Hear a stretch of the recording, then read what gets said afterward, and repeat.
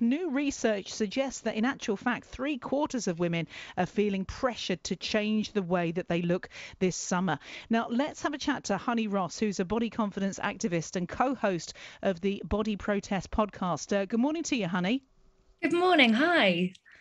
Nice to talk to you, Honey. Well, let me just start by saying I couldn't be more pleased that there are people like you out there doing these podcasts and getting this message out, because I've got teenage daughters and I know that the pressure is all too real.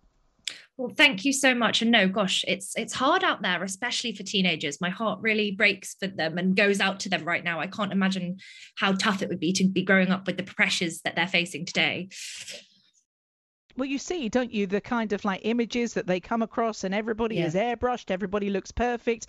This may not be, as I keep telling them, in real life, this may not be how they actually are, but they've kind of like, brushed it up a little bit. But there does seem to be that pressure to be nigh on perfect. And that is a big ask, isn't it? It's a really big ask, and it's coming at a really tough time. I mean, look, I think the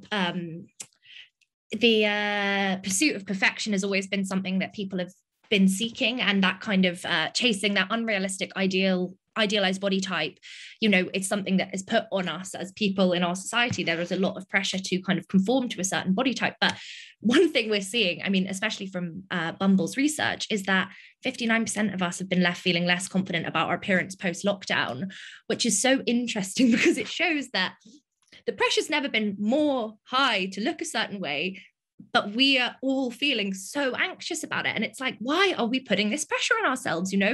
If there's one thing we should take away from this research that Bumble have done recently, is that everybody is feeling the same way. And everybody, over half of people are feeling this anxiety to put themselves out there. And, it's really interesting to see. It has been a really difficult year, 18 months, hasn't it? Yeah. People are living life in a different way and they've had to kind of like readjust. And maybe we've heard of lots of situations where maybe some people have overindulged. Maybe, they've reached for a little bit more alcohol than they normally would, a little bit more food than they normally would, perhaps haven't got as much exercise because they've been self-isolating. And so on top of all of that, the pressures of the world at the minute and the looking great, it all stacks up, doesn't it? It all stacks up. Well, and I think it's interesting of you saying of, air quotes, overindulge.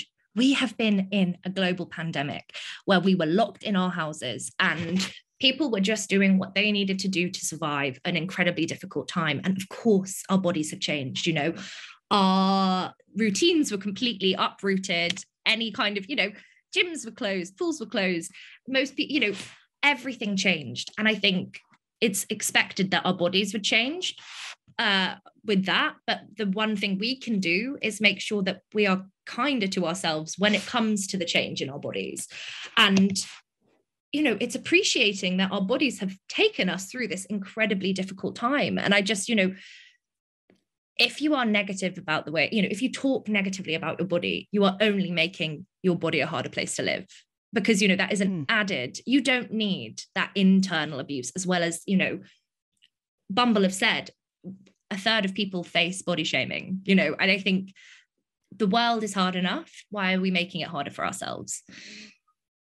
And you've got a lot of people as well that have been on their own through all of this. And, you've had relationships break down. We know that it's taken its toll on relationships and marriages. People that have been cooped up together have perhaps come through this and thought, oh, I don't know if I want to be with this person. We talked to a lady yesterday. She'd been with her partner for 10 years. And this, she said, was the wake up call. She didn't want to do it anymore. She wanted a fresh start. She wanted a new her. And she wanted to get out there and start dating again. She'd got the confidence to do that. But a lot of people are looking around and looking at themselves and thinking, am I good enough for this? Which is so sad. It's so sad. And I kind of, I feel really inclined to say, however you show up is enough, especially with dating. You are enough exactly as you are. And I think if you show up and someone makes you feel anything less than, they are the wrong person and you are not the problem. Your body is never the problem. I think that, especially when it comes to body image, but it is how we think and feel and relate to our own bodies. It's nothing to do with how we look. It's nothing to do with what we look like. It's to do with how we feel about what we look like. And, we have so much power over that. We have more power over that than we think. If you're able to turn off that noise and shut out the voices that might not necessarily be the most helpful, like voices on social media, the voices in the media, things telling us to diet, lose weight, all of these things. You know, you can make your relationship to yourself a really special thing. But like any relationship, it takes work. Absolutely. And if we go back to, the kids again, as I said, I've got 2 teenage daughters. Now, one, she's out there with the latest trends, the latest everything. And the younger one is like coming to me and I'm like, do you want to do any of this? And she's like, I don't want to be like everybody else. Because all her friends, they're getting into the tanning, the false this, the false that. And that's great. They look lovely. That's what they want to do. But she's like, I just want to be me. I don't want to have to do that. I don't want to feel pressured into doing it just because everybody else is. I just want to be me. And I was so proud of her because she's only 13, but she's realized for herself, you don't need to look a certain way to fit in. You can just be you. Completely. I mean, I always like to say I'm my own beauty standard.